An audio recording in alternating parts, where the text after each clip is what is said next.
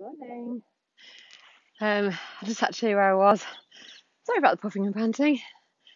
Look at that. So, those of you who aren't local, I'm on top of Orrest Head.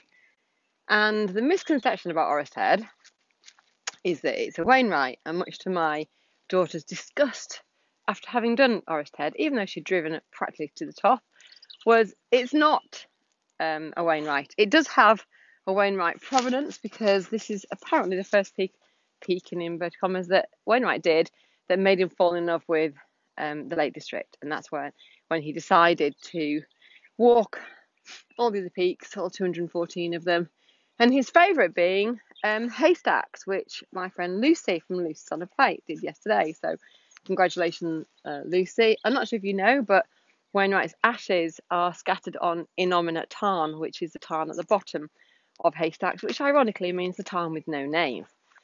So let's have a quick geography lesson. Hi Carly, hi Hannah. Morecambe Bay. They're just random hills. Well, the Brantfell and Gill Head. And then that's the bottom of Windermere Lake down there towards Lakeside and the south. These little hills just over here are Clafe Heights here. And then that little hill there, which Joe and I did the other day, is Latterbarrow. We sold a house in Hawkshead for a lovely guy called Joe who reckoned he could run up Latterbarrow and back down again. In fact, I think that's his house, that little tiny white one, in about 22 minutes. So I don't know whether he had a rocket behind him, but that is pretty incredible. And then this is the Coniston range. So you've got Coniston, Swirl Howe, Brim, Wetherlam, that big beast there. I always think it looks like a bit of a slug. And then you've got the Langdale Valley over there. It looks like it's got a little bit of rain in it. So on this side, you've got the Langdale Pikes. You've got Paviark, which is the one on the right, the sloping one. And then the big lump is Harrison. And in between, if you know the area at all, there's a little track, see if I can get there, called Jack's Rake, which is quite treacherous, but some people have done it, not me. And then round you've got Loft, and then behind you can't see, you've got Pike Stickle. And in that bowl there, underneath this bit kind of here, is a lovely tarn called Stickle Tarn, which means that over there must be Blee Rig, the big lump next to it there. Sorry, I'm not pointing in the right direction. Maybe there. And that's Tarn Crag there, because in between the two is the Easdale Valley. And then over here, you've got the Crinkle Crags, you've got Lingmore, which is there. Where I'm pointing is not where you can see me pointing, sorry, there. And Pike Blisco over there, Bowfell, which I think is the big one at the back. And behind all that is Scarfell and Scarfell Pike, you just can't see them. And then round here, you've got the beautiful, well, that's Fairfield, the big one, the lump up there. And that forms a horseshoe above Ambleside that my friend Joanna Island from the Hen House, she did the other day, which is pretty incredible. It's about 12 miles. So well done, Joe. And then, of course, round to the top of the lake there and round the corner, which you can't quite see, is Ambleside.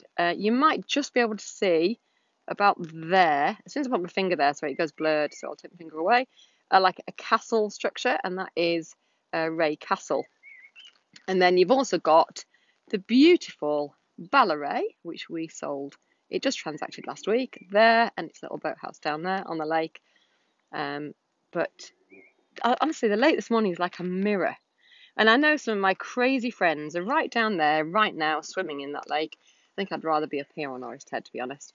But isn't that a beautiful morning? And then there's the dogs. That's George and Teddy. And up there is the way over Kirkston Pass. So I can never remember the name of the big lump on the left. It's got a couple of names, like Up or something. I can't remember. And then, actually, Hartsop. Is it Hartsop? Upper Hartsop or something. And then you've got Red Screes on the left.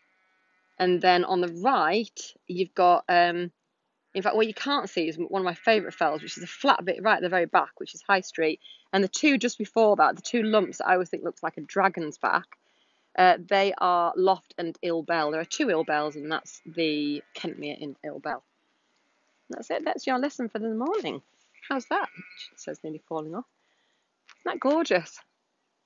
So for those of you who are just all in bed or sat on a sofa or enjoying your breakfast or herding children, thinking about work, that's just a little bit of peace and quiet. Well, not very peaceful when I'm talking over it, but relatively peaceful. I'll let you listen to all the lambs. Can you see the lambs down there?